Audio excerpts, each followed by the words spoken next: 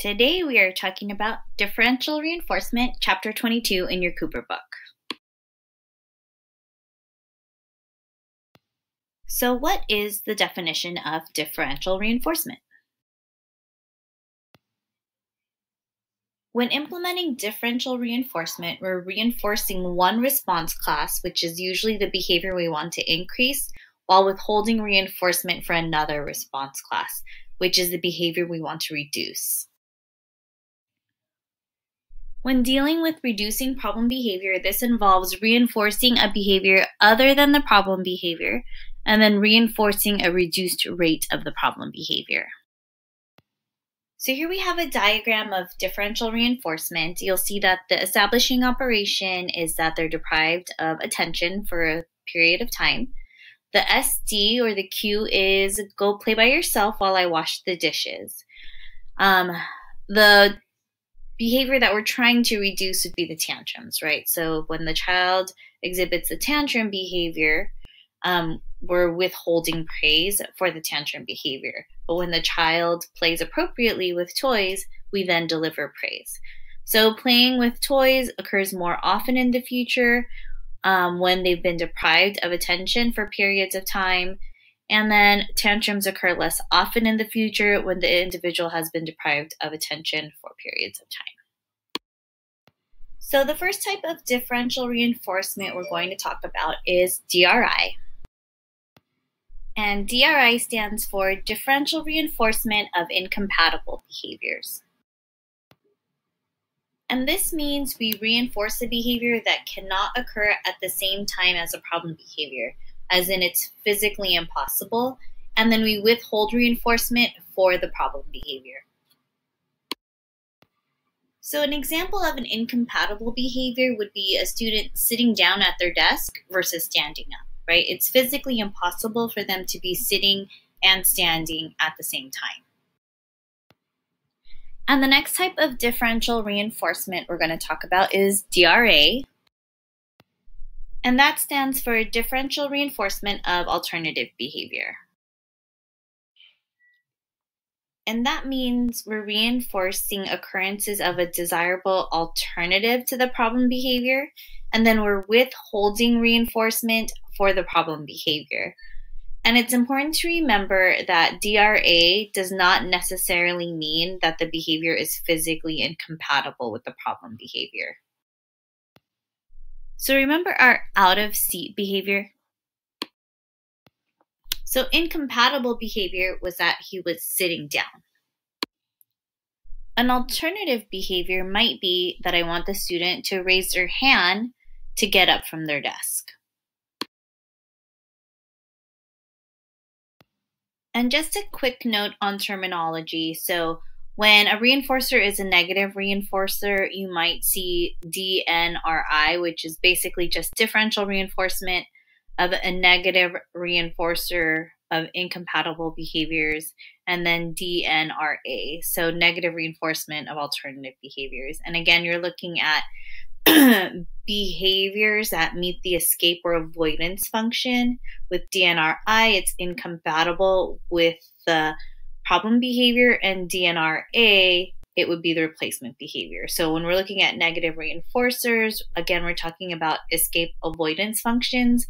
So DNRI might be, what are two incompatible behaviors to get out of something, right? So again, it could be staying in their seat versus standing up. And then DNRA would be them requesting a break.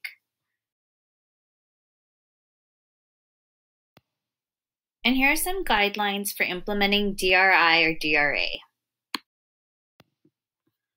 The first is selecting the incompatible or alternative behavior. You want to choose a behavior that already exists in the learner's repertoire.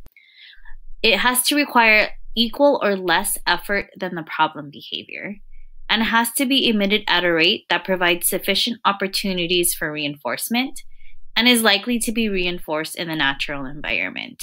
So for example, if I want the student to functionally communicate, I have to make sure that I'm using the type of communication that is already in their repertoire.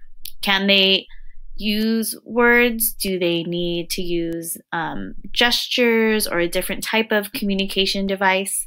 I want to make sure that this behavior requires less effort than the problem behavior. And when they exhibit that replacement behavior, I have to make sure that it's way more reinforcing than exhibiting the problem behavior. And then it's also something that they will most likely come into contact with in their environment. So again, I have to reinforce the use of the functional communication. Another guideline is to select potent reinforcers that you can control. You can identify these through a preference assessment, a functional behavior assessment. So the main point is that when you're coming up with the incompatible behavior or the alternative behavior, they have to meet the same function as the problem behavior. And make sure to reinforce the incompatible or alternative behaviors immediately and consistently. Again, withhold reinforcement for the problem behavior and then combine with other procedures. Then the next type of differential reinforcement is DRO. And that stands for differential reinforcement of other behaviors. It's also known as omission training.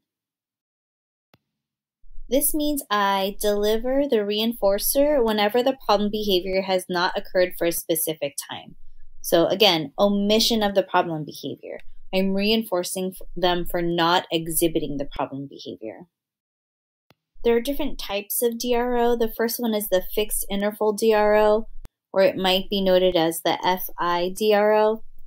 And this is basically the omission requirement is applied at the end of an interval, and the intervals are of equal duration.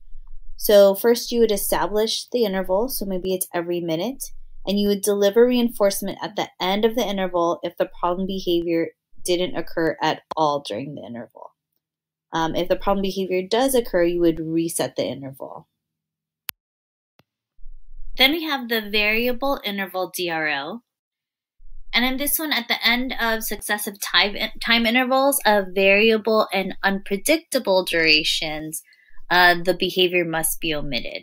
So to apply this, you establish variable interval schedules. So it can be any time between, like, say, 3 to 5 minutes. You deliver reinforcement at the end of the interval if the problem behavior did not occur at all during the interval. And just like the previous one, the fixed interval, if the problem behavior occurs, you reset the interval. Then we have the fixed momentary DRO and the variable momentary DRO. And just like momentary time sampling, this is the absence of the behavior at the end of the interval, whether it's fixed or variable.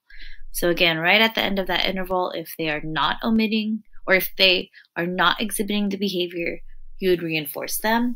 If they exhibit it during the interval, the contingency is not in place. To apply this type of DRO, you would establish the interval, whether it be fixed or variable, and you deliver reinforcement at the end of the interval if the problem of behavior is not occurring at the end of the interval. So the question is, what type of DRO should one use? So here are just some guidelines to help one choose which type to use. Again, it really depends on the individual and the behavior. But interval DRO is more commonly used than momentary DRO. And again, that's when they omit the behavior for the whole interval. Interval is more effective for suppressing problem behaviors. So I'll often use it when I'm trying to reduce self-stimulatory behavior or self-injury. So I do not want them to exhibit that behavior for a certain amount of time. And then I would reinforce them for the absence of that. Momentary may be useful for maintaining reduced levels of problem behavior. And again, you think about the environment and the context, right? If you're a classroom teacher and you're having to monitor this DRO with, 30 students, it might be more effective, and you can still keep track of a behavior by using momentary. And of course, there are some guidelines for using DRO. So there are some limitations for using DRO. So remember, you're providing reinforcement if there is the absence of the target problem behavior. However, if another target behavior or problem behavior occurs, it could be reinforced, right? So let's say I want them to omit aggression. So that means they could do anything else other than be aggressive, but maybe they're cursing, right? But because the target is aggression, I'm limiting them for not being aggressive, but then they're getting reinforcement even though they're using bad words, right? So I might need to shorten the interval, or you can include that as part of the problem behavior definition, right? So it's got to be the omission of aggression and of cursing. A limitation with momentary DROs is that you are delivering reinforcement at the end of an interval if the problem behavior is not present. But if they exhibited the behavior throughout the entire interval except for at the end of that interval, you're still delivering reinforcement, right? So some suggestions would be you just change to interval DRO, or you could shorten the interval. It's also very important that you set the intervals at appropriate times, right? So you want to make sure that they will get reinforcement. You want to make sure that they're successful. So this is really going to depend on your baseline, right? So if my baseline is this learner exhibits this behavior, every 2 minutes, right? I'm going to make sure that I'm sending the intervals less than 2 minutes to make sure that they can be successful. And then I would increase them. So I did have a patient that exhibited behavior, every minute. So our intervals had to start really short. And then as we went through the day, they increased. And eventually, she decreased the head banging behavior. And remember, just make sure you are not inadvertently reinforcing other undesirable behaviors. Right? So when you're setting the rules and the criteria, making sure you're covering all of the problem behaviors and making that a requirement. There are 3 ways to gradually increase the DRO interval. The 3 options are, 1, you can increase by a constant duration of time, meaning every session I'm going to add a minute. You can increase intervals proportionately. So every session I'm going to add 5% of the last time. Or you can increase based on the learner's performance. So I can say, last session, she was at 5 minutes, and then you continue from there. The next type of differential reinforcement is DRL. That stands for differential reinforcement of low rates of responding or low rates of behavior. And we would use this to decrease the frequency of a behavior but not completely eliminate it altogether.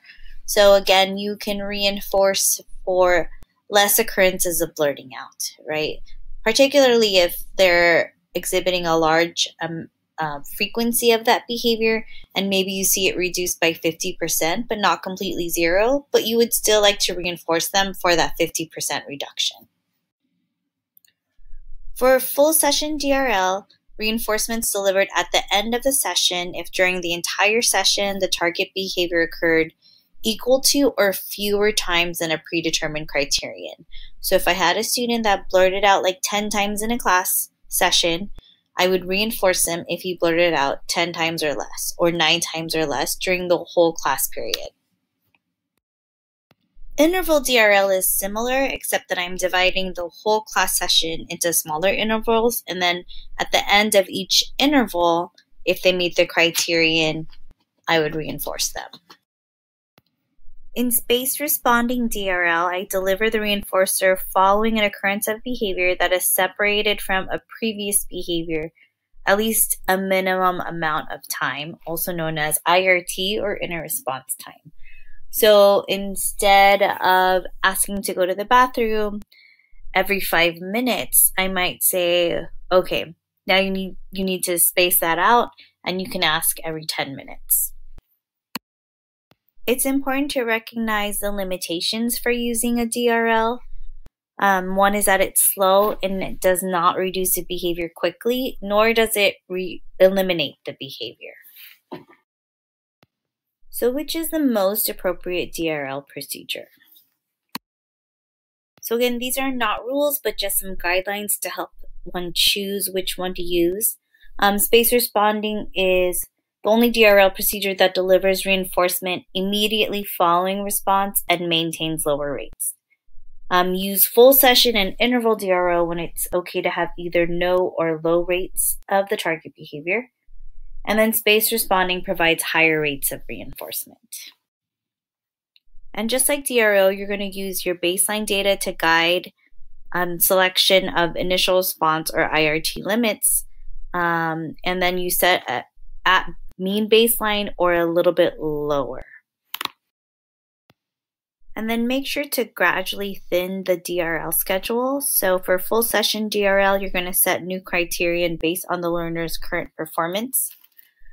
So again, based on the last session, you would decrease the amount of times they're allowed to exhibit that behavior. Interval DRL, you would gradually decrease the number of responses per interval. And then space responding, you would adjust the IRT or the inter response time criterion based on their performance as well.